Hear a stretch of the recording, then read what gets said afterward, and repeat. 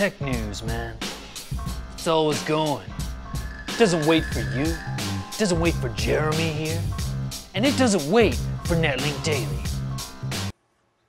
So we should probably get it going.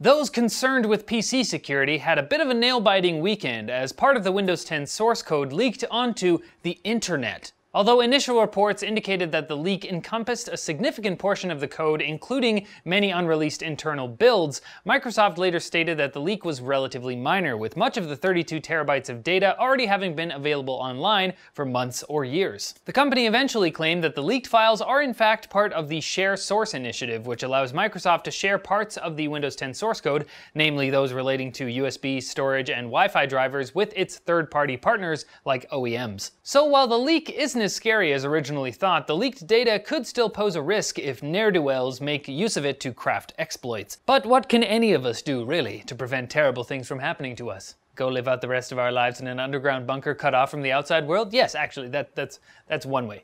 Yeah. Or use an antivirus.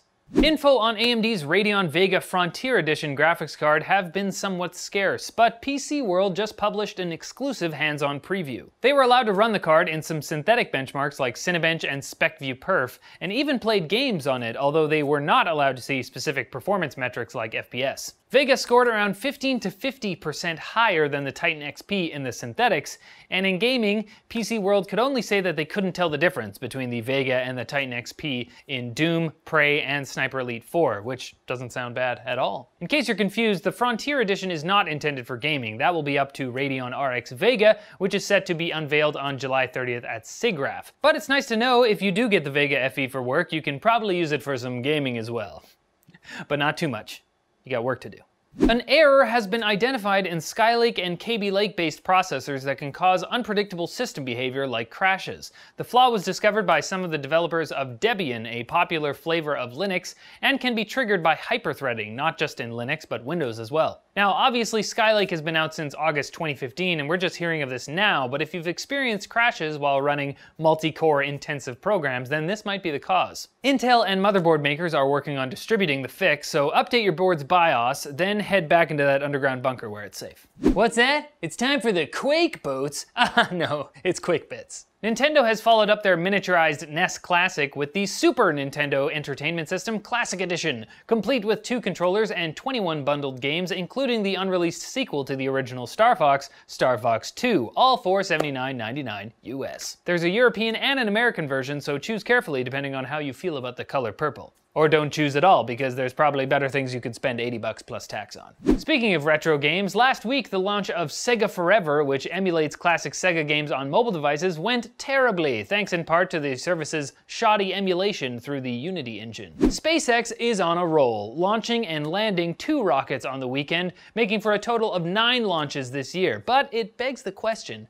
if space is so great, why do the rockets keep coming back? Huh? Wake up, sheeple. Speaking of space, lasers! The US government is going to be using them in the photonic fence, a device that will protect fields of crops by selectively zapping problematic bugs with lasers. It can detect insects like mosquitoes within 100 meters and destroy 20 of them per second. I don't know why I'm so stoked for this, but I am. F you, bugs! Family friendly. And cryptocurrency mining is all the rage again, so we're starting to see more PC parts intended specifically for that purpose, like Sapphire's Radeon RX 470 Mining Edition with no display output, so you couldn't even game on it if you tried. Sources for all of today's news stories can be found in the NCIX forum post linked in the description. Integer. It's pronounced like integer, hard G.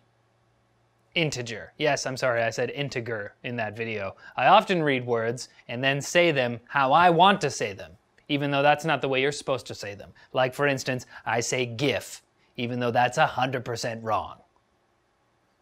Hands up in the audience, who played Destiny on console? I didn't, so I'm not sure what to expect when it launches on PC, to be honest. But I do know that Bungie did a heck of a job with the Halo games, and I loved those, so maybe I'll give it a chance. And hey, if you're in the market for a GPU, you could give it a chance too, for free. For a limited time, buy select Geforce GTX graphics cards and laptops and get early beta access to Destiny 2 on PC. You can be a blue guy in the game. I think it's one of the only games you can be a blue guy. Click the button in the corner or the link in the description for details. All right, that's it for Nailing Daily, guys. Thank you so much for watching. Click over here for previous videos. Check us out on Twitter over here, but as always, like the video if you liked it. Comment below. For fans with benefits, we're gonna be announcing the winner for that next Tuesday. And subscribe for more videos like this from NCIX. Now, if you excuse me, I have an underground bunker to hide out in. The world's a scary place.